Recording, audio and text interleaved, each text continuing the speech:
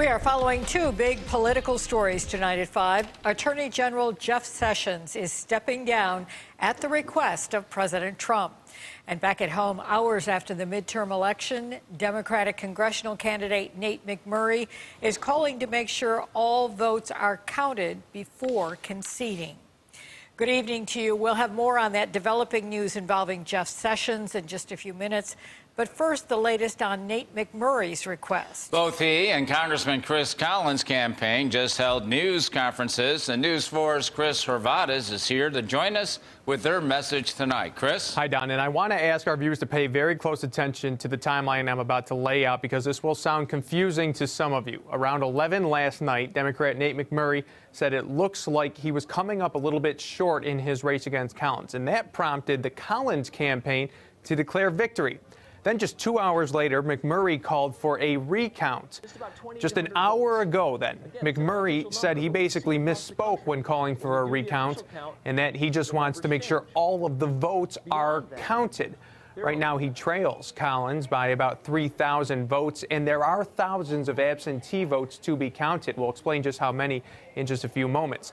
McMurray spoke to the media less than an hour ago, and he said his speech last night was actually not a concession speech. Well, I did not concede. That was the word that the media used. I never used that word. I said it looks like we're falling a little short. Now remember who we had in this room last night. We had rooms of parents and moms and children, and it was 11:30 at night. And I wanted to get some of those people home. They were tired. Data and facts are stubborn things. And Congressman Collins won this race yesterday. He won a majority of the counties. He won in clear and convincing fashion, and it's time for Nate McMurray to let the voters' will stand. That was Collins' campaign advisor, Chris Grant, who also spoke with the media this afternoon. McMurray says there are still 18,000 votes to be counted, with Collins just 3,000 votes ahead. But our number differs. I called all of the boards of election in the 27th district today and determined there are somewhere between 10 and 11,000 absentee ballots to be counted still. That number will increase as they continue to come in over the next few days. McMurray says his number includes affidavit and emergency ballots, but elections officials I spoke with say there's just no way to determine how many affidavit ballots there are, and that emergency ballots have already been counted. At 6, I'll tell you when those absentee ballots will get counted. In the newsroom, Chris Horvadas, News 4. And now to our other developing story tonight. Jeff Sessions has been forced to resign as U.S. Attorney General at the request of President Trump. The president tweeted earlier this afternoon saying, quote, "We thank Attorney General Jeff Sessions for his service and wish him well." The president had repeatedly criticized Sessions for recusing himself from the investigation into Russian interference in the 2016 elections. Speaking earlier today, the president was asked about changes to his cabinet. I'm very happy with most of my cabinet. We're looking at different people for different positions. You know, it's very common after the midterms.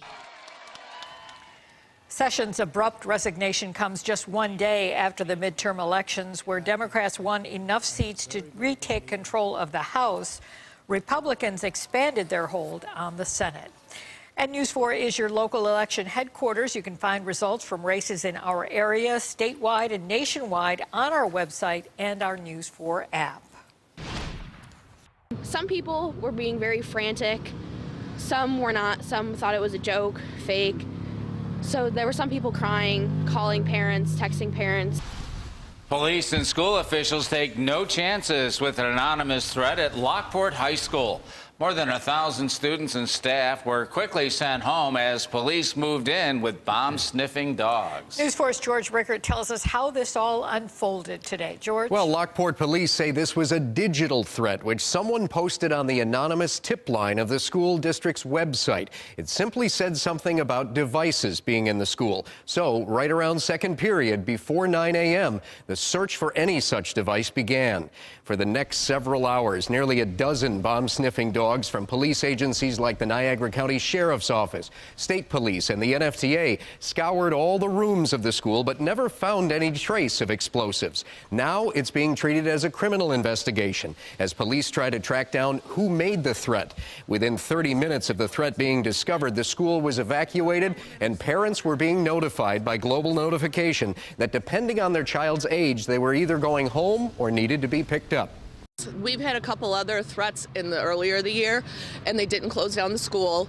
They didn't evacuate. They didn't do anything. So when you see this going on and hear, you know, your daughter's voice and this loudspeaker and everything, I don't think this is a joke, and it's a little too close to home.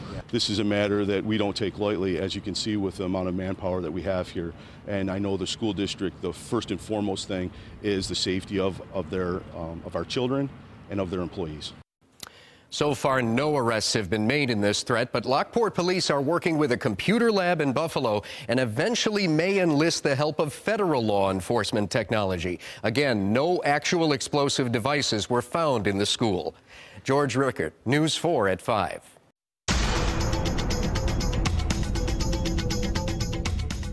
Wind and heavy rains took a toll in some parts of western New York last night. Crews were out early this morning in the Elmwood Village cutting those tree limbs that had come crashing down. Well, it's a much calmer scene right now over downtown Buffalo, and we're going to head over to check in with our chief meteorologist, Todd Santos. He has the latest. Todd? And yeah, we are still looking at least some gusty winds. Do think the gust potential dies down overnight tonight.